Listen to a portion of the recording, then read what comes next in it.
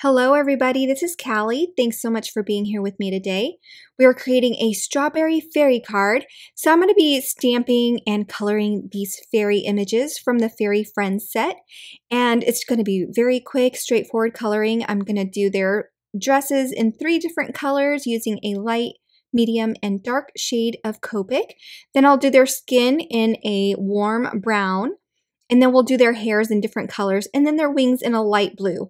Super quick and easy to do. Because the areas are so small, it doesn't take a whole lot to blend. And for the hair, I'm using lots of quick flicking motions and that'll just make it look stringy. So that's super quick and easy to do as well. Now, once I'm done coloring, I'm going to go ahead and do some highlighting here with my white gel pen. And then to give the wings a bit of shimmer and shine, I'm going to be using the sparkle glaze on them. It comes in a little tube, kind of like the glue tube for the regular adhesive. So we're just going to go ahead and squeeze some out here. I'm just going to try to spread an even layer over all of the wings. And then I'll set them aside to dry while we work on ink blending all of our strawberry pieces as well as ink blending our background.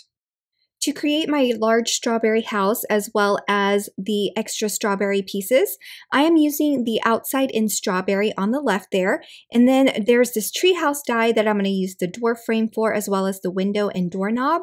And then for accessories for the background and some foliage, I'm going to pull in this strawberry patch die. And I've got everything die cut here. We have cilantro cardstock for the green. And then for the reds, we have raspberry cardstock. And then for the backing on the yellow, for the seeds to pop through, I used number 2 pencil cardstock color.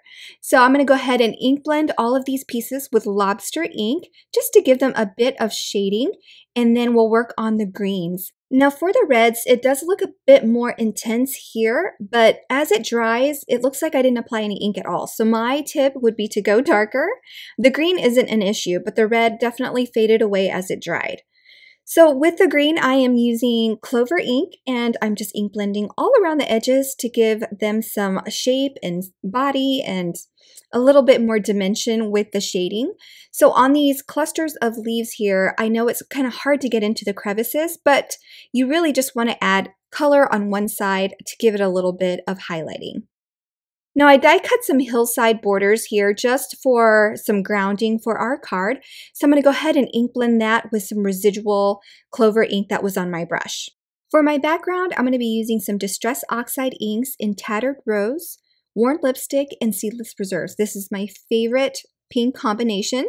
And I'm using Distress Oxide inks because it's a little creamier and a little bit easier to blend.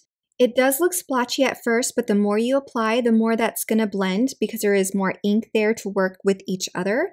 So I'm going to work from the bottom up. I've used the lightest color in Tattered Rose, then I've added the Worn Lipstick, and now I'm going in with the Seedless Preserves. And once I've applied a good layer of all 3 colors, I'm going to go back in with the medium Worn Lipstick, overlapping it with the Seedless Preserves, and working it back and forth until you're happy with that blend. Another tip that I have as well for easy and smooth blending is to go in both directions. So in circular motions, go counterclockwise and clockwise to get that smooth blend. And this is completely optional, but I like to spritz my Distress Oxide blended panels with some water just to give it a bit of texture. Next, I'm going to go ahead and apply some foam adhesive for the hillside border here that I ink blended earlier. And I'm leaving the center portion hollow because I know that I'm going to tuck in my strawberry there to ground it some and then to also make it look like my door is level with the ground when I adhere that to the strawberry house. So I've backed the strawberry up with the number 2 pencil panel, and then I've applied some foam adhesive to match the height of that hillside border. And I will go ahead and attach the parts for our door, just piecing it all together. First the frame, then inlaying that yellow, which is from sticky note cardstock, just to show some light coming through the window frame. And for that wood grain cardstock for the door, it's just wood grain light brown cardstock that I ink blended with the same green ink that I used for all of the foliage in hillside. I'm going to attach my strawberry stem here with some foam adhesive as well to match the rest of the height, and then I'll piece together the rest of the smaller strawberries.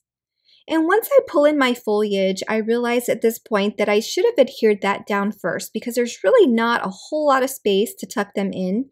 And I guess I could have trimmed it, but I decided to pull the whole strawberry house up. And I want to show you my card maker's best friend undo adhesive remover here.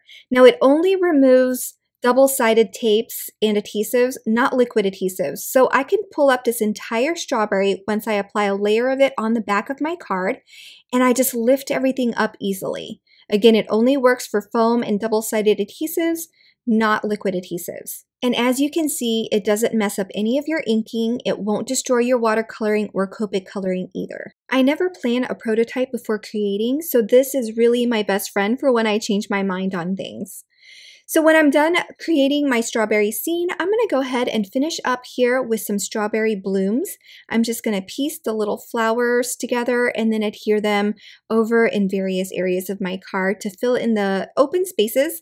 And then what we'll have left to do is just to adhere the fairies.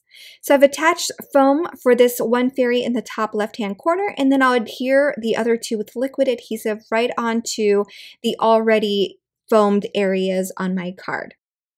Last but not least, I'm going to go ahead and stamp a sentiment. This sentiment is from the How You Bean Strawberries add-on set. And when I apply embossing powder, I like to tap it into the Versamark ink or whatever embossing ink that you're using. If you just tap it and let it sit there for just a second before flicking the excess off, you'll get a much better embossed sentiment or just any embossed image.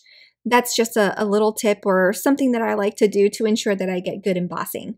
So I've heat set that and I've trimmed it down, and now I'm going to use my little T ruler here to make sure that that's straight before adhering my entire panel to a card base to finish my card. I hope you enjoyed this card. Be sure to check out the coordinating blog post to get more details on color combinations if you missed it in this video, and also check out the links below in the descriptions since everything will be linked for your convenience. Thanks again for stopping by and have a wonderful day, everyone. Bye!